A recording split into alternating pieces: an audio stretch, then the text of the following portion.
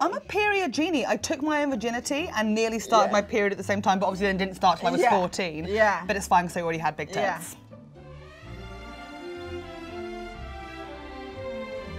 Hear my story, Rosie. Go on. Imagine me, 11 years old, adorable, curly blonde hair, big blue eyes, Cute. but tragically hasn't started my period yet, which is fine. 11 is fine to not be That's started yet. normal. There's something in the waters in the town I'm from, Fleet, Hampshire, Yeah. where all the girls start bleeding very early, or say they're bleeding early, even though they're not bleeding, because I lied as well. Yeah. We were all bleeding, Yeah. but I wasn't. And I wanted to join the bleeding gang. Yeah. Because they're cooler, they're more fun, they've got the stripes. Yeah. I want it. I find a tampon. I want to try it out. I want to be What prepared.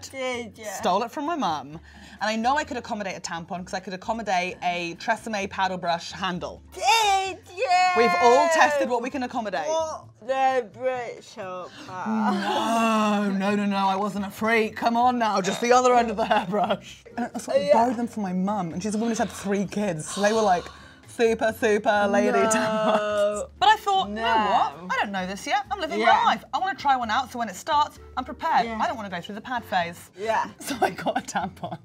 And I whacked it in the driest vagina ever. No. Please keep picturing this. Oh my. It was uncomfortable and it really hurt.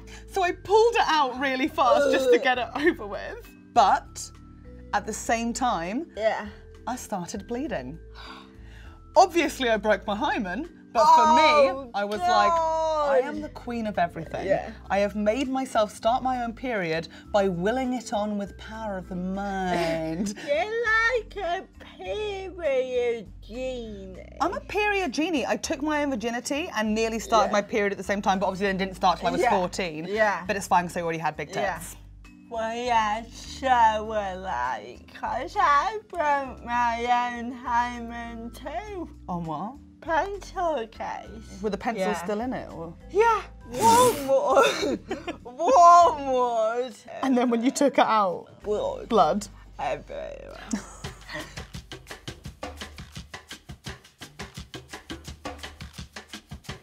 Tell me about your bleeding vagina, Rosie. Right. Share your story. I was at work one day and older ladies were talking about a menstrual cup. Yeah.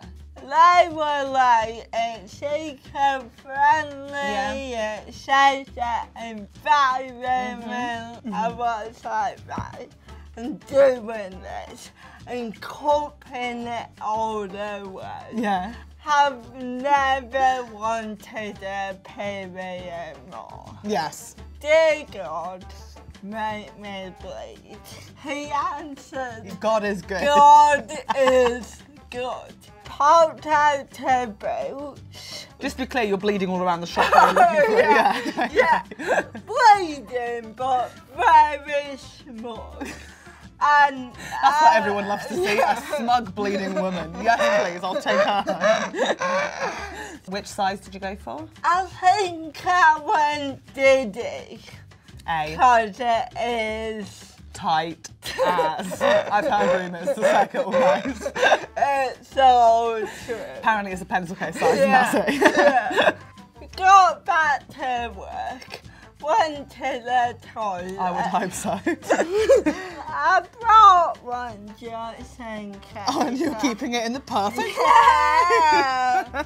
To get it in, you gotta do this with like origami fold. Yes. I just could not do it. No. And Rosie. it was slipping and sliding. I was in there for like 20 minutes.